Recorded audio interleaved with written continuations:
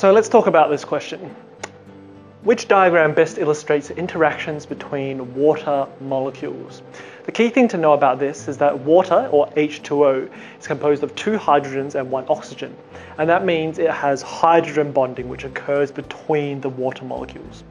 Now, between the water molecules, or intermolecular forces, you need to know which bit bonds with which.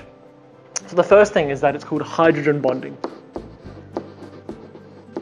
So if it's got called hydrogen bonding, then therefore it must involve hydrogen. So therefore this question, or this answer rather, A, where oxygen is bonding to oxygen, is wrong. What hydrogen does bond to during hydrogen bonding is that it bonds to the other oxygen in water. So the H binds to an O. And in fact, if we don't even do a covalent bond like that, it's more of an intermolecular force bond. So it's a weaker bond than that. So if the H binds to an O, what is it in here? It's not C, because the hydrogens are bonding to each other. Similarly in D.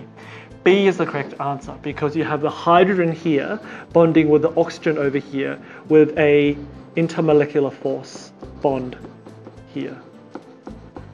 IMF stands for intermolecular force. That's question 1. Question 2. What is the role of sulfur in living organisms? So you'll know that the main 4 elements that you need to know about are CHON, C-H-O-N, or carbon, nitrogen, hydrogen,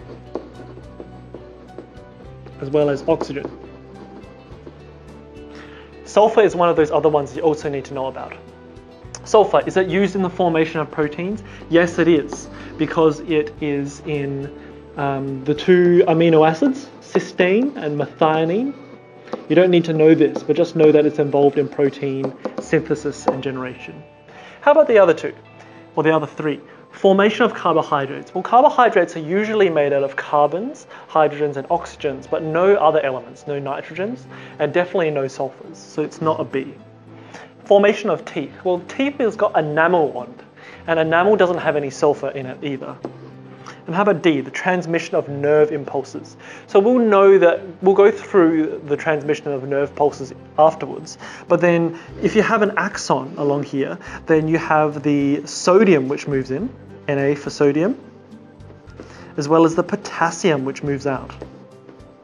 And at the very end of your axon, then you also have calcium which can move in. But the bottom line is that these are all positively charged. And there's definitely no sulfur in there either, so it's not D.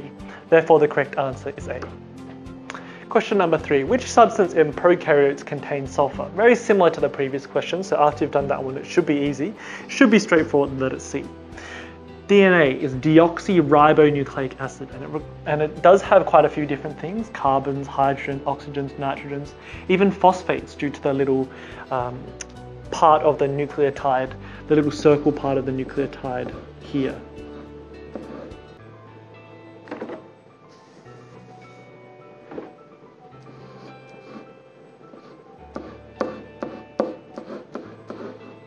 So this is a phosphate here. Aside from that, so it's not DNA, there's no sulfur there. Phospholipids. So lipids, you should know what it's composed of. You should know about a fatty acid as well as glycerol. And then the phospho stands for phosphate, obviously, so no sulfur there. And how about antibiotics? Antibiotics, possibly, but then there's no, the C is a better answer in this particular case. Question number 4. Blood is a water-based transport medium. Which property of water makes it a good transport medium?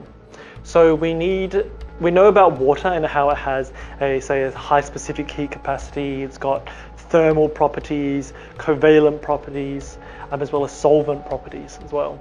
So what though makes it a significant transport medium? So the reason why it can transport things well is because things can dissolve in it. So that means that C is most likely the right answer, but let's look at the other ones.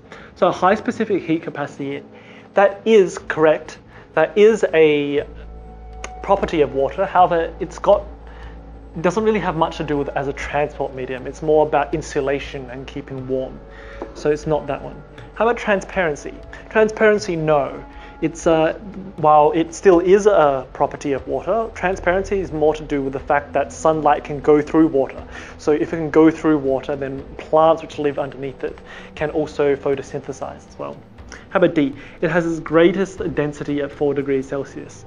So this has got nothing to do with it being a transport medium, but more about the thermal property, similar to point A again. So in this case, the answer is C. 3.1, take 3 and cut.